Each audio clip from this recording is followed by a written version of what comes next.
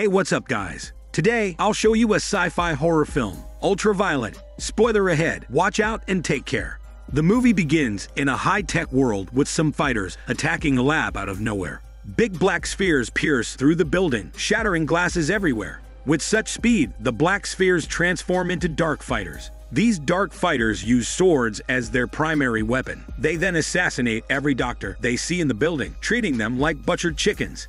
The dark fighters quickly go inside a massive room and survey the area. Suddenly, they realize it is a trap, and many soldiers from every direction shoot them without mercy, causing the trespassing dark fighters to die seconds after showering with deadly bullets. After the successful trap, one of the doctors checks the mouth of the dead fighter. After seeing the fangs, he confirms that the group that attacked them are hemophages, creatures that are way stronger, smarter, and more powerful than humans. It is also revealed that hemophages are originally humans with mutated DNA, caused by some unique virus. The head doctor wonders what is the motive of their attack if they do not have the plan to escape. The assistant theorizes that they may want to infect all the blood kept in the building. The head doctor realizes that he has touched the blood of one of the hemophages. Knowing this, the assistant shoots the poor man to death without hesitation, before the doctor can even infect someone with the virus. In the next scene, the main character, Violet, narrates how the virus came alive. She says that the military wanted stronger soldiers, so they created a virus that could make humans stronger. However, she also says that it quickly backfires when the virus becomes a very contagious form of the disease.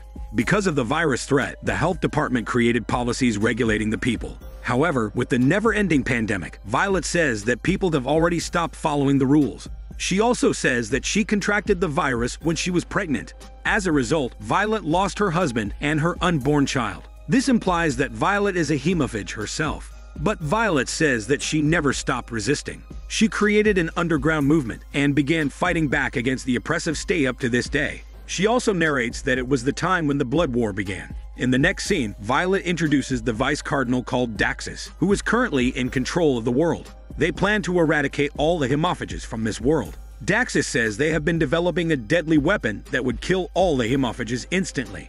Next, Violet rides her Tesla motorcycle and goes to a medical lab to infiltrate. The military checks her identity thoroughly. She introduces herself as XPD-154 as she removes her helmet, which reveals that Violet has bright violet hair and a killer instinct in her eyes. After the inspection, Violet's hair suddenly changes to black. Going inside the building, Violet is immediately greeted by doctors and armed soldiers. The doctor then asks her to sit in the chair so that they can conduct the test to reveal if Violet is a pure human or a hemophage.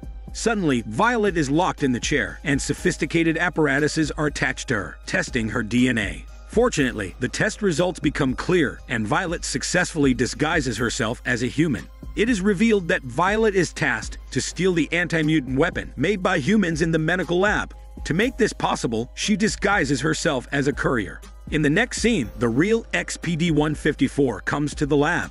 Because of the double identity, the soldiers are alert and wonder which one is real. Not long after, the whole lab announces a security breach. Violet then uses her martial skills to fight the enemies by herself. She hopes to steal the anti-mutant weapon safely. With her mutant skills, she simply overpowers every soldier. She dodges every bullet and kills the soldiers in perfect coordination. The scene continues as she kicks, slashes, and punches the poor soldiers to their end. It's also revealed that Violet altered her DNA temporarily, which is why she infiltrated the building successfully. Another group of soldiers comes to the scene. As expected, Violet shoots them like they are chicken meat. Up until now, no humans could even touch her sexy body. She says to the authorities that she hates humans with all her heart and would try to kill every single one of them. Violet then escapes the building in style. She uses her gun to defy gravity and levitates to the roof. However, she finds herself cornered by armed soldiers as soon as she gets out of the building. She slashes every single one of them at such speed. She goes back to her Tesla motorcycle and drives away, with success in stealing one of the anti-mutant weapons. Violet's comrade, Nerva, says on the phone that she should destroy the weapon if anything bad happens. The soldiers are still chasing Violet, hoping to catch her. Fortunately, with her gravity-defying powers and driving skills, she dodges every bullet by a inch. She jumps into the chopper and goes to destroy the remaining helicopter that has been following her. To know where she could escape, she talks with Nerva. After confirming the location, she finally escapes and goes to the hideout. Curious, she opens the case containing a weapon, only to find that a smelly child is strangely locked inside it. Returning to their hideout, her comrades commend her for the successful mission. However, Violet says that what she stole is not a weapon but a child. But Nerva says that the child could also be the weapon the enemies are talking about, and that the child's blood contains an antigen that would kill all hemophages alive. With the child's threat to the hemophages, Nerva wants to kill him immediately. However, Violet reasons that he is only a child and should not be killed. She leaves the room immediately, taking the child with her. On the roof of the building, Violet is cornered by the enemies. In every direction, a gun is pointed at her sexy body. As one of the enemies shoots her chest without hormone mercy, she retracts and dodges every attack. She fights and puts everyone in their place, knocking them all out. Violet then sees the child thinking if he should jump on the building and kill himself. Fortunately, she can reach his hand and save him from killing himself. However, terror does not end as the enemies, regardless of the soldiers or the hemophages, chase her closely after her smell. The commotion stops when Vice Cardinal Daxus comes to the scene and talks with Violet. Daxus bargains to have the child back, and he will let her escape.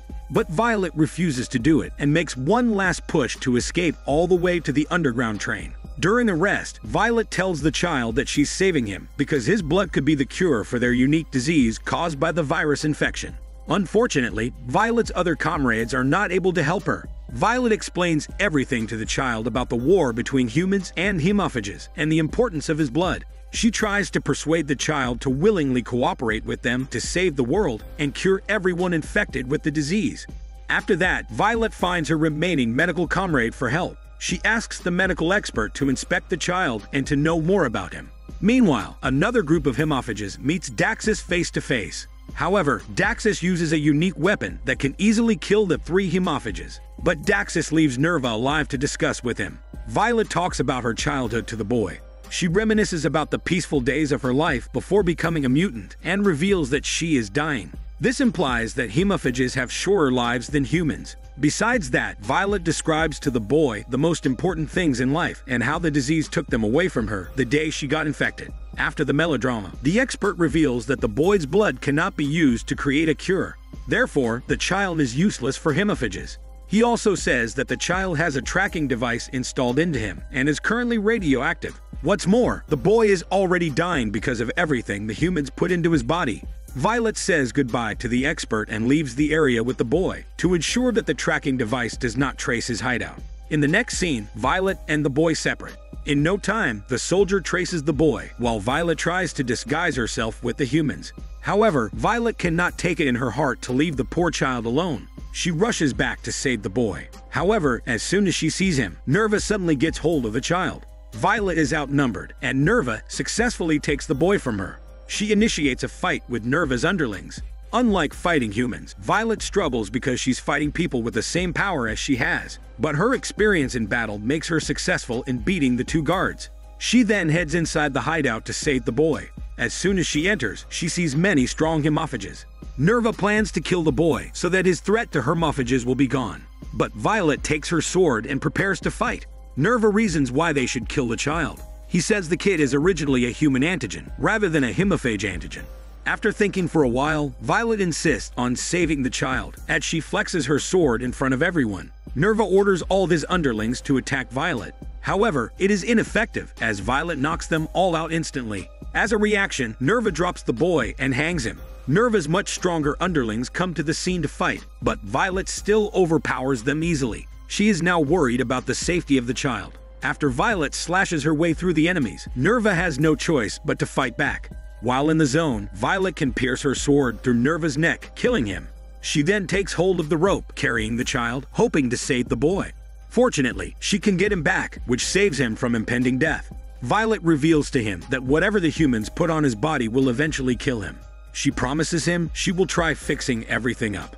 Next, Violet contacts Daxus and confronts him. She wants Daxus to take out everything the humans put in the boy's body. However, Daxus says that it is impossible and demands Violet bring the boy back to him. Daxus laughs at the poor situation of Violet and the boy, both of them soon to be dying. Violet then plans to infiltrate Daxus' hideout. Daxus tries to scare her by saying that he has more than 700 soldiers willing to protect him, and that Violet would not have a single chance to win. But Violet is firm that she can kill every single one of them. Violet rides a car, ready to go into the biggest battle of her life. The boy says that Violet only has two choices: watch him die and die trying to save him. The scene then flashes the great military power of Daxus, ready to confront Violet. Without fear, Violet gets out of her car to show herself. Daxus then asks her if she is losing herself, going into a fight with hundreds of soldiers. Violet still demands a cure for the child's disease. She does not believe a single thing Daxus has been saying, that the boy has no cure. Daxus then reveals his new plan to wipe the human race out instead of hemophages. He's becoming impatient and wants the child back as soon as possible. The battle then begins. Because of her inhumane strength and her bulletproof hormone mountains, she can block all of the bullets fired into her like nothing. It is revealed that what Violet has shown is only her decoy, and she is somewhere safe. The boy tells her that she's simply outnumbered and has no chance of defeating them. The next scene flashes a perspective of Violet and the boy living happily together. This reveals that Violet did not pursue the great battle. Instead, she chooses to live her remaining days with the boy. However, while playing, she realizes that the boy is already dying of his condition. She bawls in sorrow and mourns for the boy's death. Right then, Daxus comes to the scene and collects the boy's body, while Daxus shoots Violet's back, intending to kill her. Fortunately, Violet wakes up. It reveals that her friend, the medical expert, manages to revive her from death. However, Violet does not want to live anymore. She says she doesn't want to do the same thing again.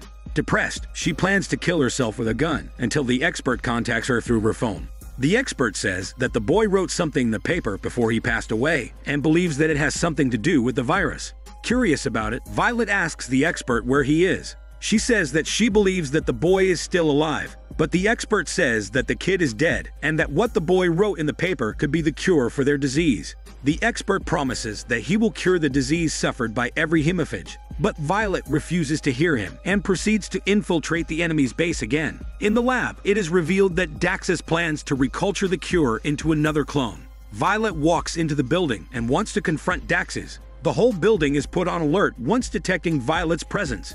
Daxus cannot believe in his life that Violet is still alive. As expected, Violet overpowers all the human guards and kills all of them easily. Another platoon of soldiers comes, but Violet just shoots and slashes all of them to death in style. Violet continues infiltrating the building, killing everyone in front of her. Finally, after all the bloodshed, Violet finds Daxus.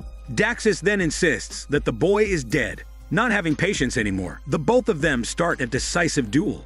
Daxus' power reveals that he is also secretly a hemophage. It's further revealed that Daxus intentionally created the virus so as to earn power and economic wealth by selling its vaccines. It also implies that the boy is important to him because he is the key to his diabolical plans. As Daxus turns the light off, both of them light their sword while fighting in the dark. Violet struggles to fight as she's injured, but her will to fight back makes her continue.